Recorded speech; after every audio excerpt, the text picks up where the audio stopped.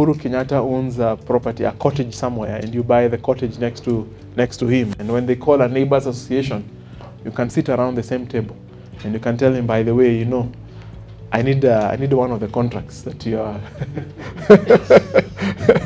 association, right? Yeah, you can own a second home, a holiday home.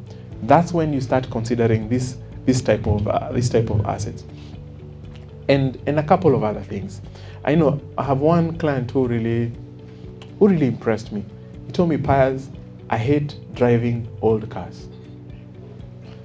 Yeah, he told me, I want to change my car every 2 to 3 years, and I want you to plan it in my portfolio. Every 2 to 3 years, I will trade in my car, and the portfolio will meet the balance.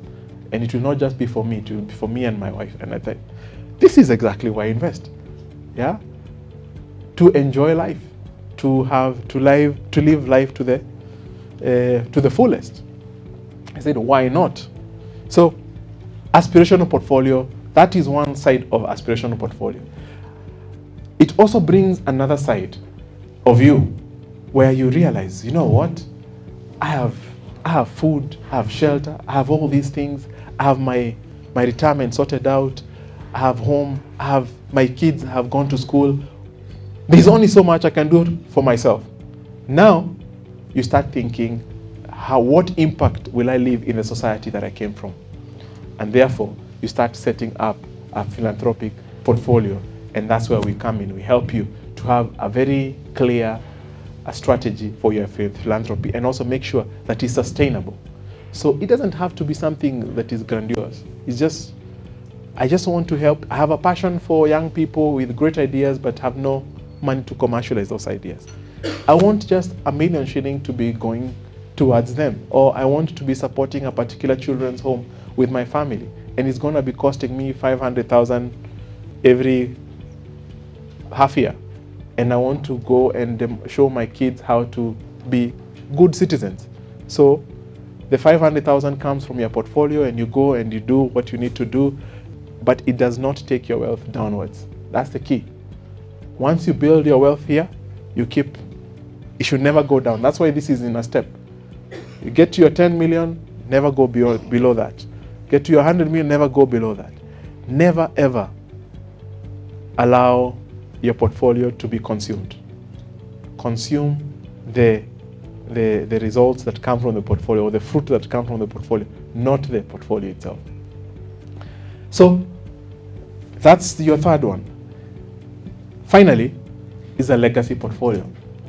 Here, you start thinking beyond yourself. And there are two important questions that you have to answer, because everybody is mortal. One day we must transition somewhere else.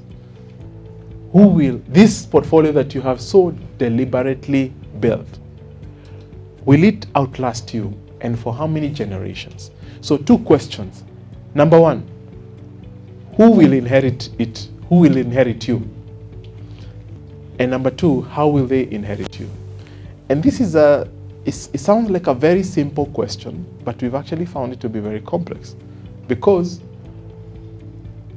one, in terms of who will inherit, who will continue overseeing that portfolio, we found 2 things. One,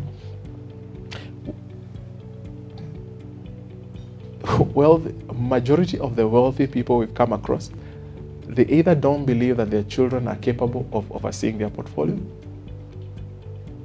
yeah, or their children are completely not interested. So it is not obvious that your son will continue from where you left, and therefore, how will you continue with that portfolio? And so it can be put in a trust. It can be put in a vehicle where it continues to, the income from that portfolio continues to be distributed to the beneficiaries without necessarily them being in charge of that particular portfolio. And that's why you need a partnership with an investment manager. And that's what big families do out there. They set up family offices, and the whole idea about family office is to make sure that the wealth lasts for generations to come, Two is, depending on how you answer who will inherit you, then it also influences how they will inherit you. And that's why I said, if, for example, your kids are not interested in continuing what you've been doing, then you can set up a trust or something, or a vehicle that is appropriate to make sure that the wealth continues to be managed professionally, and only the economic benefits of that wealth are passed on or are distributed on a regular basis to the people that you wish to. And some people have very noble ideas, like, this portfolio will just ensure that all the children that come down the generations will never lack education.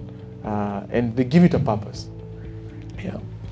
So just to recap, two things that I believe you must do for you to be able to transition from active income to passive income.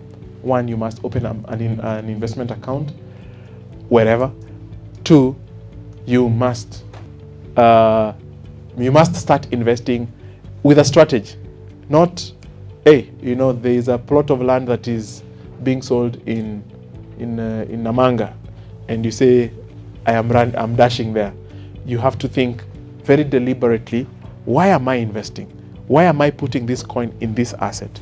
And be able to sort that out. And the key thing here is cash. Don't invest in anything that does not give you return of cash. Anything that doesn't give you cash is dead asset. Is dead asset. And we are very prone to committing our hard-earned money to dead assets. Okay?